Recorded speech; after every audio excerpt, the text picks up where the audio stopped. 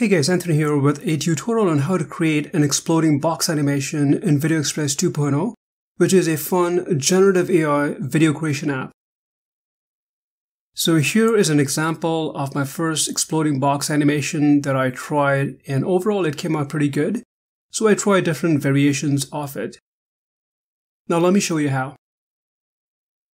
So I'm logged into my VideoExpress account.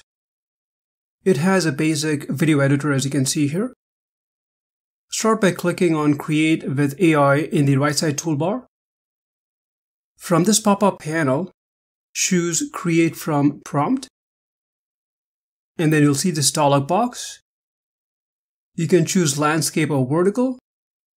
I'll just stick to the default landscape mode. In this image scene prompt box, you need to enter a prompt. This is the prompt that will create the image. Next, I'll use this drop down and then choose photorealistic. I'll uncheck both these boxes and then click on create image. It will then start generating the image based on the prompt. Just give it a few seconds. So here's the image that it generated, and if you're not happy with it, you can hit the create image button again. If you hover your mouse over the image that was generated, you can use the save button to save the image to your media library. Next, in this video action prompt box, enter a prompt to make the box explode. Essentially, this is the animation prompt. And I'll share some of my prompts in the description section of this YouTube video. I'll check this box, which will essentially increase the duration of the video clip up to 8 seconds. And then click on Create Video.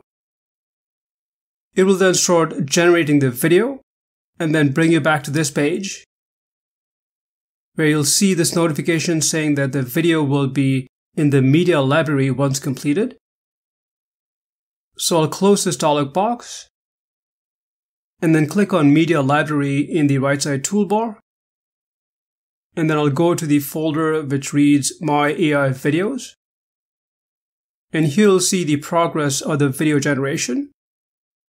And once completed, you can right click on it. And from this pop-up, you can click play to preview it, which is what I'll do. And as you can see, that's how the animation came out, but not exactly what I was expecting. And that's the reason why I'm showing you this example. So when you're not happy with how the animation came out, you can click this redesign button, and then it'll bring you back here, where you can modify this video action prompt. So I'll delete this prompt and then add a modified version of the prompt, and then click on Create Video. Again, it will regenerate it and then bring you back here. So I'll close this dialog box and then go to Media Library. And here is the regenerated video. So let me play the video so you can see how it came out. Sometimes you may need to regenerate it a few times until you get what you're essentially looking for.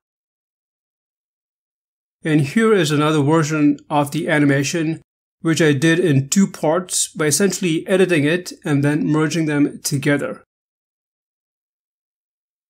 And here are examples of a few other variations that I tried. As you can see, these are different room settings. If you'd like to get VideoExpress for a one-time discounted price, check the link in the description section. Well, if you're still here, I'm going to share a few interesting tips which will hopefully help you. So first of all, use ChatGPT or Microsoft Copilot to generate the image and video prompts. It will save you a lot of time.